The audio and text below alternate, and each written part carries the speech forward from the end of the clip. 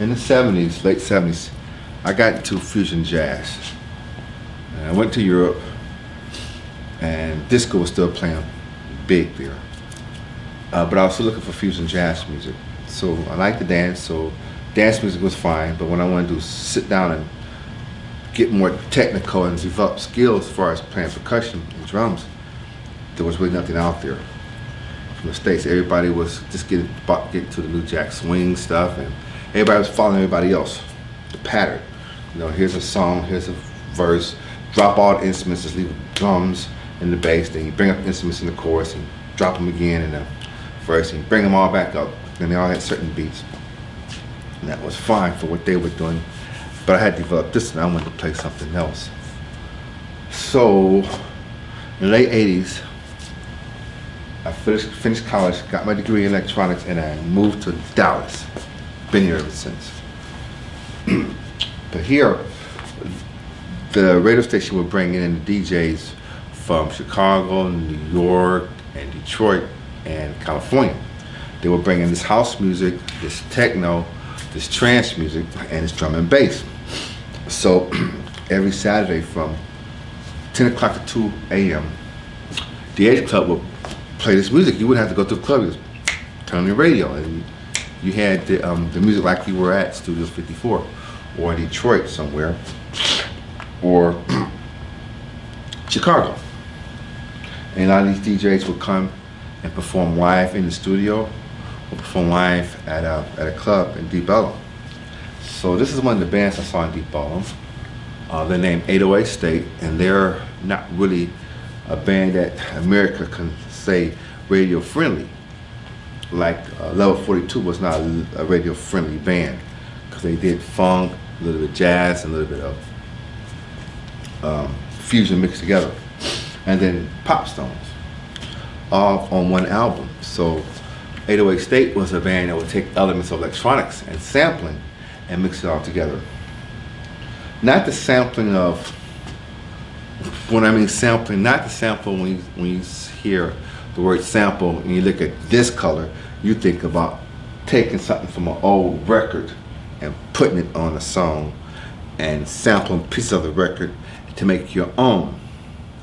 In the 80s, I was into sampling, and I had a few samplers, but I was sampling sounds. So if I wanted to take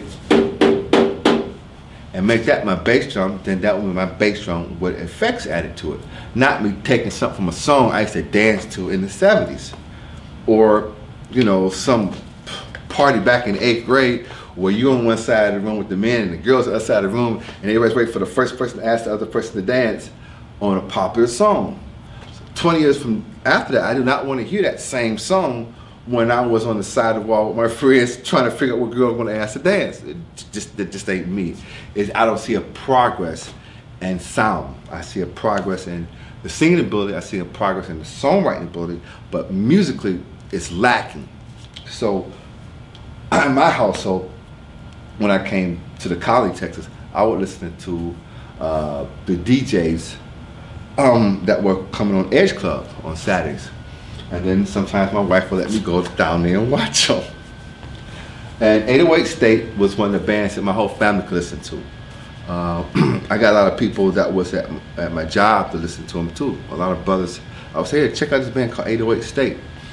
Now they were techno, but they had this jazz feel to them. And they wasn't a smooth jazz band. They were just taking elements and mixing it all together and being free in their they're creating the songs.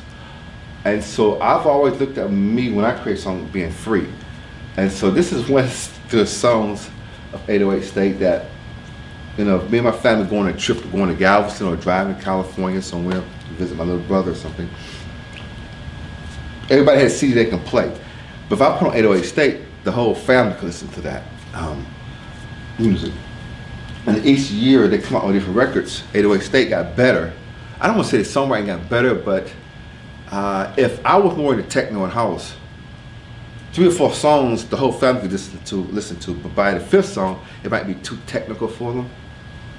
But by Don Solaris' CD, 808 State, it's pretty one of the songs, I mean one of the CDs or albums, whatever you want to call it, was one of those albums that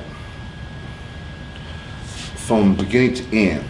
You listen to every song, and every song was like, wow, one beautiful song after another. Like a person wrote a review on it. It was actually one beautiful song after another one, and they were all a fusion of electronic elements of techno, trance, house, pop, funk, African, all spooled together. So this is one song from 808 State I'm going to attempt to play.